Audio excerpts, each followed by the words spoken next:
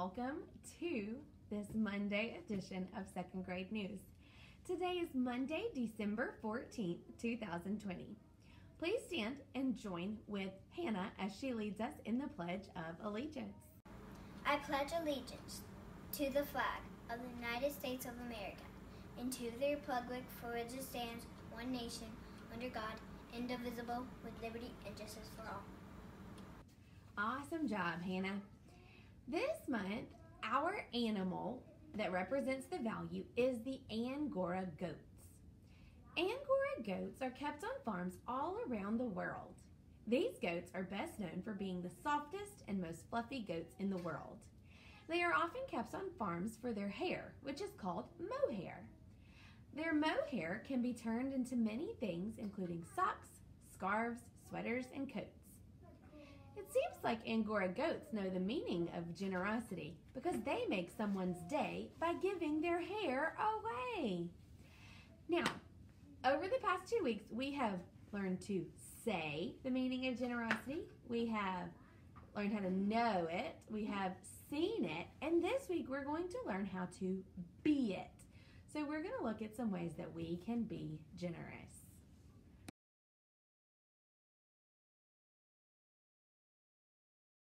I love this time of year.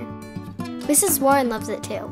We had our tea time the other morning, and she told me stories of how she always decorated with her sisters.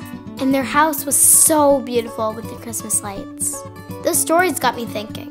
I asked Miss Elizabeth if my friends and I could come in and secretly decorate Mrs. Warren's house while she was out one day. We watched Mrs. Warren drive away and took all of the stuff inside. We played music. It was like a party. Mrs. Warren almost cried when she saw what we did, in a good way.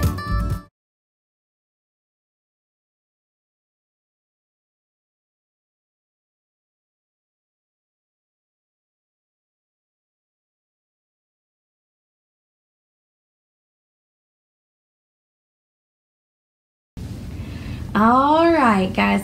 So this week is the final week before our holiday break. And unfortunately, it is our last week of virtual learning together. I know some of you guys are going to stay virtual and you're going to get to go hang out with Miss Johnson and her virtual class, which is going to be so much fun. You guys will be just next door, so I will pop in and see you guys, I promise. Okay?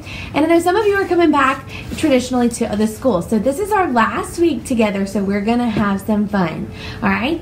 On Monday and Tuesday, we are going to keep with our reading groups, but we won't have a lot of this books to read that we did. Miss Gates will do some read alouds, and we'll get a chance to just kind of hang out and then talk about our books. And then we will also have lots of fun holiday activities that we're going to get to do on Seesaw and in groups as well. But we do still have a little bit of work left to do. We have some checklist assessments that we need to finish up as well. So I need you to promise that you will not stop working for me, okay? We're going to knock these checklist assessments out and have some fun this week, all right? I hope you guys have a fabulous day, and we're going to swing it over to calendar to get our day started. See you soon. Good morning, guys. Let's go ahead and get started with calendar. All right, we're going to start by spelling our month. Here we go. D-E-C-E-M-B-E-R. December. Very good. All right. Now, we know that yesterday was Sunday, which means today is Monday, and tomorrow will be Tuesday. All right? On Friday, we went ahead and filled in our Saturday shape in our pattern. So today we need to fill in Sunday. So remember, our pattern has been rectangle, rhombus, square, rhombus. Rectangle, rhombus, square, rhombus. Rectangle, rhombus, square, rhombus. So what should yesterday's shape have been? It was a rectangle. Very good. So rectangle, and then the shape that comes after a rectangle is a yellow rhombus. Very good. So today you need to make sure that you have a rectangle and a blue rectangle and a yellow rhombus filled in on your chart. So we know that today is Monday, December 14th, 2020. Very good. All right, we are going to add the next number on our hundreds chart, which just happens to be 85. So today is the 85th day of school. All right, we're going to add another ones cube into our chart so that we can make them equal. So we had 84, and now we added another ones cube, which means we now have 85.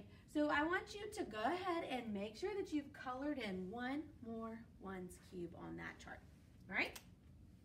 We're going to add a penny into our pocket. All right, so we have 1, 2, 3, 4, 5 pennies. Let's go ahead and make that trade. What can we trade 5 pennies for? 5 pennies.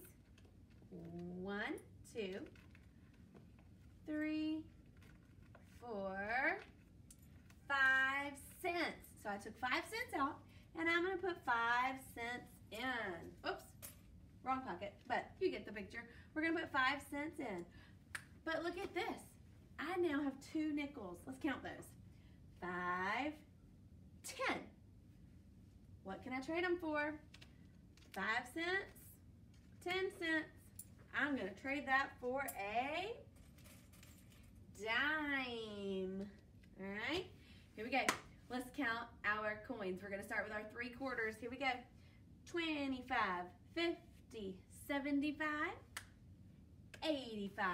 So today in our pocket we have 85 cents or $0.85. All right, let's draw some hands on our clock. Okay, here we go. I want you to draw, I want to see if you can do this. We're going to try something a little different. Let's see if we can draw the time 3:10. 3:10. All right, so if our hour is 3 o'clock, that means that our short hour hand needs to be towards the 3. All right, 3:10. So if I want my minute hand to be showing 10 minutes past the hour, I can go 5:10. And I know that my minute hand has to point all the way to the 2. So our clock now shows 3:10. Good job. All right, here we go. We are going to count by tens, and we're going to start at the number 552. All right? 552. Go ahead and pause your video, count by tens, and come on back and see if you were right. Here we go. 552, 562, 572, 582, 592, 602, 612, 622, 632, 642. Awesome job today, guys. I will see you later.